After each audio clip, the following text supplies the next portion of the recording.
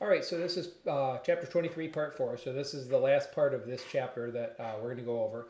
And in class a little bit, we've talked about sexual selection, and what this basically is where one of the sexes is kind of choosing the other, or one of the sexes has different differences that the other one finds attractive and so forth.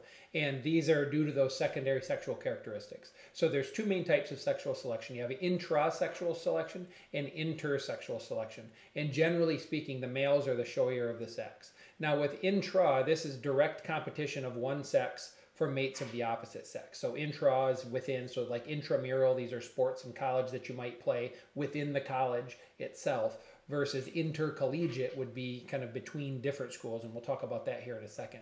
So the intrasexual selection, this is where, for instance, a male is patrolling a group of females, like the lion, for instance, and he's preventing any other male from mating. And rams is another example, and so forth. And there's also some sort of a psychological advantage that they're trying to confer towards that other male that's trying to get into mate with the females. And the reason why they have, say, like the mane of a lion is really big, or the big horns on the ram, stuff like that, is they're trying to discourage the potential competitor from a competition that could result, in death, and that would be something that would be bad for reproduction and so forth. So what this showiness is trying to do is prevent harm to him and increase his own fitness, his own chance of survival, reproduction, and things like that. Okay, so that's intrasexual selection.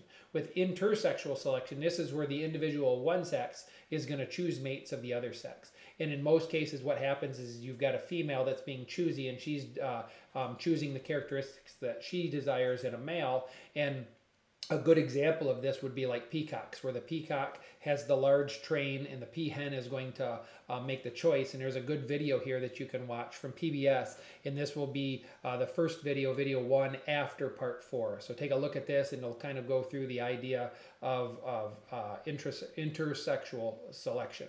Okay.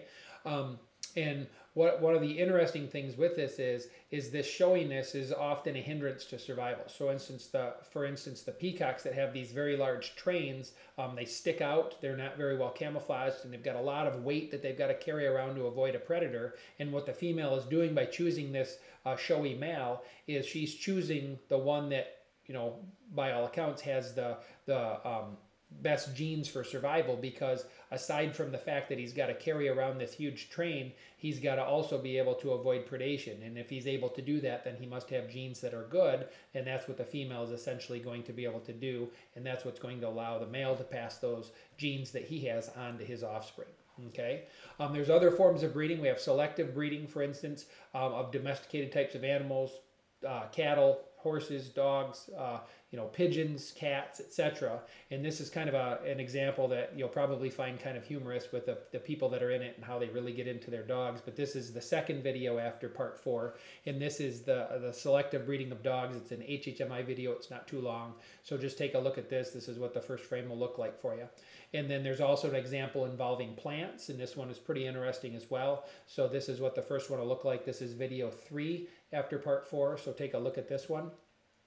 Now, as far as natural selection is concerned, it doesn't really fashion the perfect organism. It's limited in many ways by historical constraints. It's got adaptations that are compromises between, this and that, depending on the history of the organism.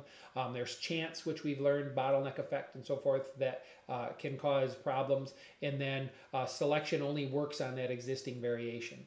So the first one here, evolution is limited by historical constraints. Each species, you have to keep in mind, comes from a long line of descent, a large number of ancestral forms. And this ancestral anatomy isn't scrapped all at once for a new form. You have a slow, gradual type of change many times, especially with animals. And this explains why you don't see a particular example of every single species that ever lives, because sometimes these changes are so small, so minute, that you don't really notice them, along with the idea that fossilization is very, very rare. Okay, so with this video here, this is the fourth and final video of part 4, but it's called Great Transformations, and it's about whale evolution, and it's a PBS video. It's about probably 12-13 minutes long, but it's really good. The guy that's in it used to be a professor at the University of Michigan, so and it's pretty interesting. It's well done, and it's kind of neat to kind of look and see how he kind of pieced these things together. So Now, just moving on here, adaptations are often compromises, so you have to keep in mind what makes us better in some cases hinders us in others. So think of the peacock's tail. It has a very large train, a very large tail. It has the ability to attract a mate, but it also is baggage it's got to carry around to avoid predation. So, you know, that's the adaptation that's good and it's bad.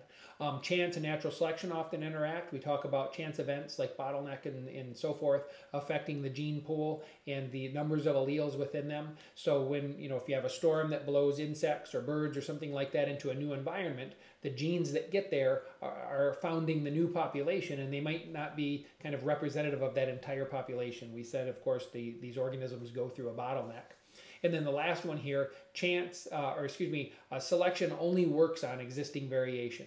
So you can't just make new variations or new varieties just on demand.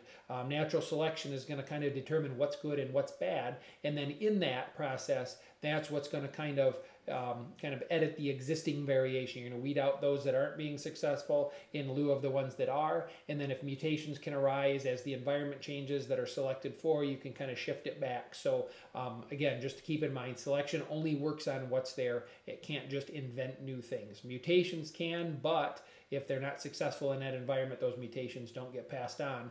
And more importantly, if those mutations aren't arising in gametes where they can be passed on, they're not any good anyways. Okay, so that wraps up part 4. Of course, as always, if you have any questions on any of these that we've gone over, please make sure you write them down and we'll talk about them when we go over the understandings in class. Okay, so we'll see you soon.